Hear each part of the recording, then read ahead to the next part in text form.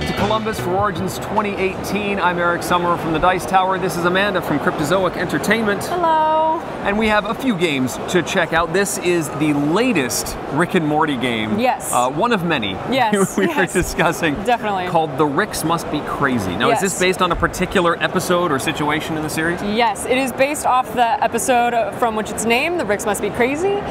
So if you aren't familiar with our Rick and Morty game line, each game that we do focuses on a specific episode, and it is like a self-contained narrative within that episode, and we try to really get the feel of that episode too. Also, each of our Rick and Morty board games are different genres. So this one is an engine building game, which is very ironic if you've seen this episode, because this is the episode where Rick tries to repair his engine, and we discovered that there's a tiny microverse that inside his engine that powers it. And what powers that microverse is a miniverse that powers a teeny verse powers the miniverse, and so on and so forth. And we have started in the Rickverse, which is the normal reality. Actually, in this game, you start in the teenyverse and you build up. But it's very fun. So it is an engine building game, which is funny because of the engine building. Yes. But yeah, so it's actually one of our more Euro Rick and Morty games. It's a little more complex and complicated, and there's a lot of strategy involved. Some of them are more like party games or deck builders, and this one's a more like strategy engine building game. Cool. What's really cool about this one is there are 4 types of cards. There's a power supply card, which is actually contributes to a mutual power supply that is actually on this power supply board. So as you build power supplies, you do get victory points, but it contributes to a general power supply. After the building phase, in which you build your power supplies and your contraptions, then the contraptions start to steal energy from the mutual power supply for your own personal gain.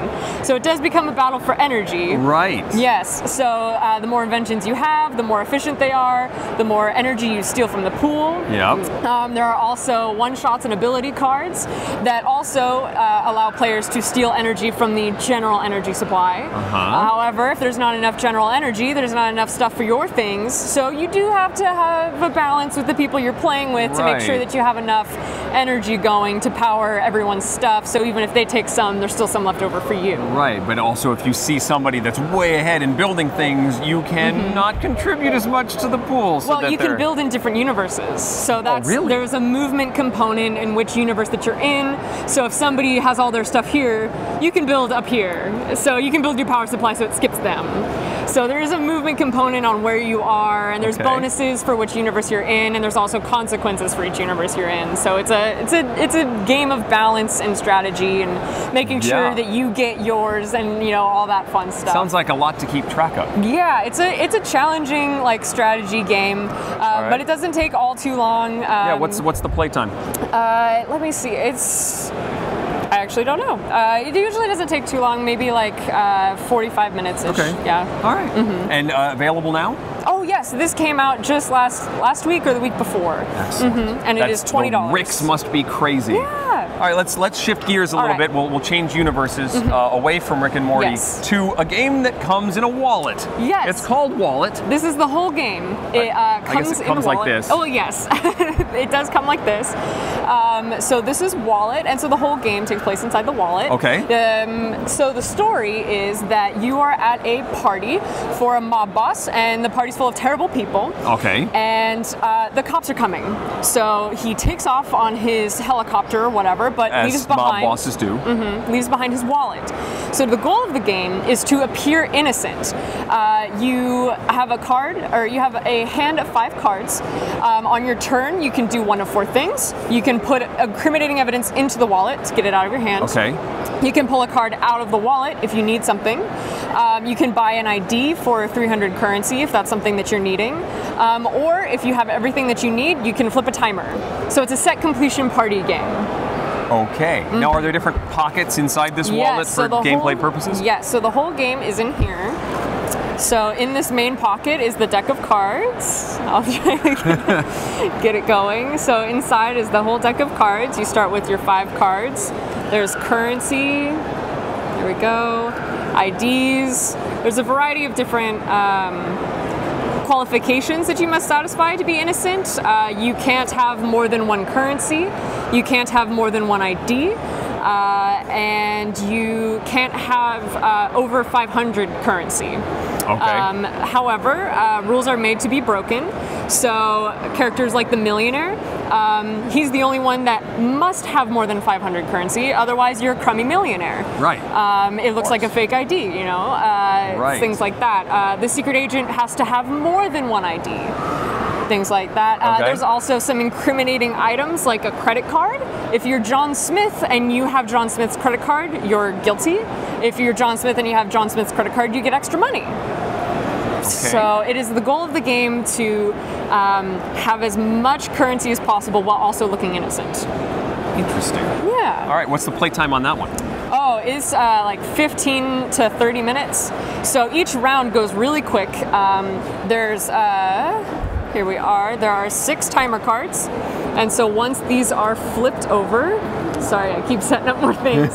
So once these are flipped over, once the wallet goes around, you flip over a timer. Oh, okay. Once it goes around again, you flip over another timer. Or if you already have your set complete, you can flip it over on purpose to make your friends sweat a little bit. They're up here, come home. So as many as 6 turns, but it could go a little faster than that. Yep. Okay, and you said this one's not available yet. No, this one will be available at Gen Con. It is available this one is actually coming out July 11th. So this one's just about here. This one is available for pre-sale, I'm not sure if that's the right term, but it is available at Origins. Okay. You can buy it here if you're at Origins. Yeah, a fun little treat. All right, that is Wallet. Now, one more that has certainly caught my interest. Let's move some Wallet cards out of the way. Those can go back in the wallet. Is Pantone the game? Yes. Now, how do you make a game based around a color gradient system? This one's very fun. This is one of my favorite ones to talk about, and it's one of my favorite ones to show because you can also play it really easy. Wow. All right. This looks like the color swatches at my Home Depot. For people that might have been following Cryptozoic at home, I believe this is the first time that we've actually had a prototype to show. We've just been having, we had prototypes, we had handmade prototypes. This is actually what the game is going to look like. Okay. So that is the first time it's available. So here, I think I'll do one of my favorites. We'll play real quick. Let's do...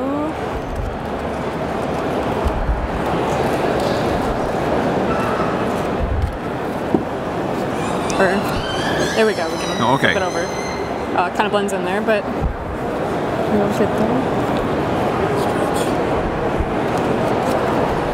Oh, you're making a picture? Yes. I'm doing it for the camera. Okay. So if you can do your best to flip that, that's a pop culture character. Is that Marge Simpson? Yes, it is. Wow. You know how to play the game. Okay. So the first round, there are character cards. You pick, I believe you pick four cards, and then you get to look and then discard 1. And then so you have 3 cards. There are 3 characters that you will be presenting. Okay. And so you pick your card and you create your character. And everybody has to guess who it is. If nobody can guess, they get 1 hint, and then they lose points. If they still can't guess, you give them another hint, they get less points. And then when they finally guess it, that's how many points that you and the guesser both receive. Right. So the first round, you can use as many cards as you'd like, as many colors as you'd like. The second round, you can use only one of each color. So you can use all the colors, but only one of each. And then the third round, you can only use 3 cards. Wow. Yes. Okay. Yeah, it's been really fun, and it's been really fun to play this with people at conventions. It's really easy to get the hang of, and it's just like a really fun party game, and a lot of people can play. That's another fun thing. Okay, do you usually play in teams, partners? How do you usually divide the groups? There are different ways to play it. There's different rule sets, advanced play modes. With Speed Painter, you reduce the time an artist has to make their creation to only 30 seconds. Yep. There's Minimalist, you can only use 3 total swatch cards. There's different team rules. You can really do it however you like. What's the most elaborate mosaic you've seen somebody put together using the cards? Oh my goodness. It took us the longest time to figure it out. It was the second round, so they could only use 1 of each color, which kind of threw us off. Okay. And they had prints, and they made the print symbol with cards, which I mean, that works. I mean, you can, whatever it takes for you to get there. Right. Definitely works. I'm not even sure I'd know how to do that. Oh, gosh, I think another one of my favorites that I've seen was this. Again, it's facing the camera. I mean, that looks like a penguin to me. It is a cartoon character. Is it Daffy Duck? Yes. Okay. Just 3 cards. Yeah. Well, it looks like a baby Daffy Duck because he doesn't have. He doesn't need to have like the feet. Oh yeah. Something. There you go. You know. Yeah. There we go. It's amazing the human mind's ability to recognize colors and shapes. Yeah. Like, when I first heard about our game designers talking about this game, I was like, really? How do you do that? But like, people get really creative, and your brain can like really get it really quick. You sort of get, and these are sort of iconic colors, which I guess the whole point. Yeah. That can be put together in different ways. This is kind of a fascinating game. When can we get our hands on Pantone? Pantone will be available at Gen Con in August.